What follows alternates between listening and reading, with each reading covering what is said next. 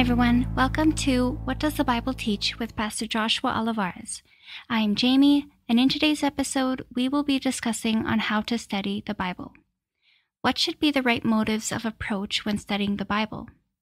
And is studying the Bible for everyone? And what are the necessary tools and methods for interpreting the scriptures correctly? And lastly, for someone who is new to the faith, where should they start in their Bible reading? So Pastor Josh, without further ado, what does the Bible teach? Thank you, Jamie. Now, before we get into the technical side of how to study the Bible with the proper tools, methods, and sources for an accurate interpretation of the text, first and foremost, we must closely examine our motives on why we are studying the Bible to begin with. And I would like to start off by listing down the wrong motives for studying the Bible. Because if our motives are wrong, then studying the Bible becomes pointless. So here are several things we must avoid. Motive number 1, pride. We should never study the Bible for the sake of self-glory, to win arguments, or to simply impress people with the knowledge that we obtain. For the Bible teaches us in James chapter 3, verses 14 and 16, "Who among you is wise and understanding? Let him show by his good behavior his deeds in the gentleness of wisdom. But if you have bitter jealousy and selfish ambition in your heart, do not be arrogant and so lie against the truth. This wisdom is not that which comes down from above, but is earthly, natural, demonic. For where jealousy and ambition exist, there is disorder and every evil thing." Motive number 2, reading the Bible just for the sake of reading. Now, some read the Bible out of curiosity, as they would with any other book, while others simply read because their church or pastors tell them to, even though deep down, they themselves are not interested, which then would cause them to turn Bible reading as a vain routine, completely missing the purpose and point of it. Now, the Bible teaches us in John chapter 5, verse 39, "You search the scriptures because you think that in them you have eternal life. It is these that testify about me." Then in Isaiah chapter 1, verse 3, "An ox knows its owner, and a donkey its master's manger, but Israel does not know. My people do not understand."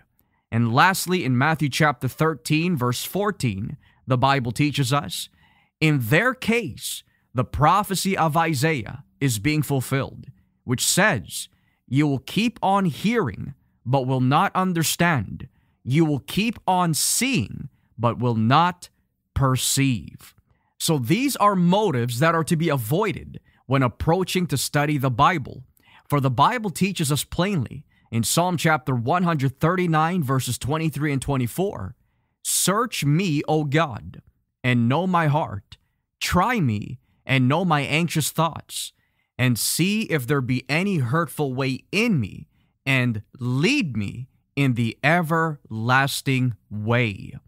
Now, by having our thoughts and intentions being made right by God, here are the correct motives when studying the Bible. Motive number 1, study the Bible with a desire to know Christ. The Bible teaches us here in Philippians chapter 3, starting at verse 8, "More than that, I count all things to be loss in view of the surpassing value of knowing Christ Jesus, my Lord, for whom I have suffered the loss of all things, and count them but rubbish, so that I may gain Christ." Then in verse 10, "That I may know him, and the power of his resurrection, and the fellowship of his sufferings, being conformed to his death." Then in 2 Peter chapter 3, starting at verse 18, "But grow in the grace and knowledge of our Lord and Savior, Jesus Christ. To him be the glory, both now and to the day of eternity. Amen." Motive number 2, study the Bible with a desire to grow spiritually.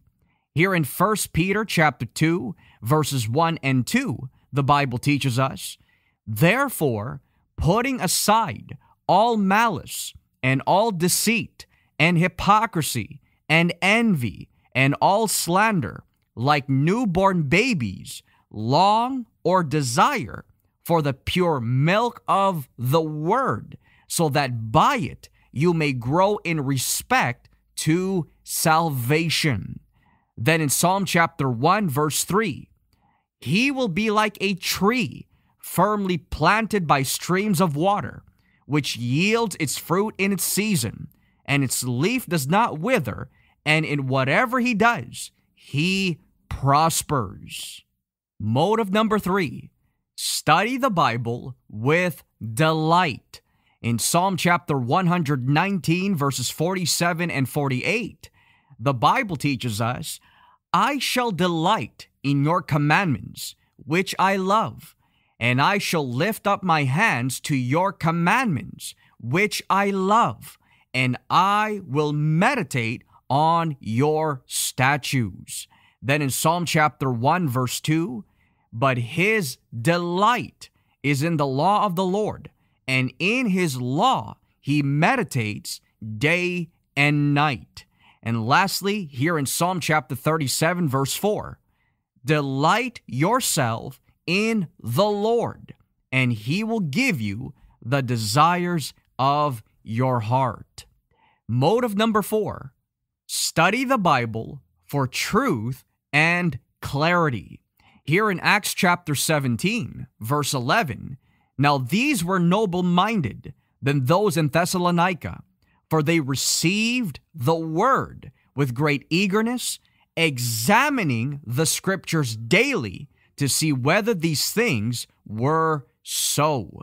And in Luke chapter 24, verses 25 to 27, "And he said to them, O foolish men, and slow of heart to believe in all that the prophets have spoken, was it not necessary for the Christ to suffer these things and to enter into his glory? Then beginning with Moses and with all the prophets, he explained to them the things concerning himself in all the scriptures." Motive number 5, study the Bible to give defense for the truth. The Bible teaches us in 1 Peter chapter 3, verse 15, "But sanctify Christ as Lord in your hearts, always being ready to make a defense to everyone who asks you to give an account for the hope that is in you, yet with gentleness and reverence." Then in Jude 1, verse 3, "Beloved, while I was making every effort to write to you about our common salvation, I felt the necessity to write to you appealing that you contend earnestly for the faith, which was once for all handed down to the saints." Motive number 6, study the Bible for daily application. In other words, obey and apply what you read because of your love for God. The Bible teaches us in Joshua chapter 1, verse 8, "This book of the law shall not depart from your mouth, but you shall meditate on it day and night, so that you may be careful to do according to all that is written in it." Then in John chapter 14, verse 21, "He who has my commandments and keeps them is the one who loves me, and he will be loved by my Father, and I will love him and will disclose myself to him." And last but not least, here in James chapter 1, verse 25, "But one who looks intently at the perfect law, the law of liberty, and abides by it, not having become a forgetful hearer, but an effectual doer, this man will be blessed in what he does." And the last motive that we do not want to miss is motive number 7. Study the Bible for the glory of God. The Bible teaches us in 1 Corinthians chapter 10, verse 31, whether then you eat or drink or whatever you do, do all to the glory of God. Then in Colossians chapter 3, verse 17, and whatever you do, in word or deed, do it all in the name of the Lord Jesus, giving thanks to God the Father through Him. And lastly, here in 1 Peter chapter 4, verse 11, if anyone speaks, he should speak as one conveying the words of God. If anyone serves, he should serve with the strength God provides, so that in all things God may be glorified through Jesus Christ, to whom be the glory and the power forever and ever. Amen. So now that we have dealt with the motives of approaching the Bible, one must answer a very important question, and that is, are you saved by faith in Jesus Christ? Because the Bible is inspired by God, and God the Holy Spirit is both author and teacher of the sacred scriptures, no matter how educated or technical a person can be, only those who are saved and filled with the Spirit can understand the Word of God. The Bible teaches us in Romans chapter 8, verse 9, but if anyone does not have the Spirit of Christ, he does not belong to him. Then in 1 Corinthians chapter 2, verses 12 to 14, now we have received not the spirit of the world, but the Spirit who is from God, so that we may know the things freely given to us by God, which things we also speak, not in words taught by human wisdom, but in those taught by the Spirit, combining spiritual thoughts with spiritual words. But a natural man does not accept the things of the Spirit of God, for they are foolishness to him, and he cannot understand them because they are spiritually appraised. So the Bible makes it explicitly clear that only those who are filled with the Spirit may understand the divine truths of the Bible. And therefore, if one desires to be filled with the Spirit, they must believe the gospel and repent of their sins, as stated in Acts chapter 2, verse 38. Peter said to them, repent, and each of you be baptized in the name of Jesus Christ for the forgiveness of your sins, and you will receive the gift of the Holy Spirit.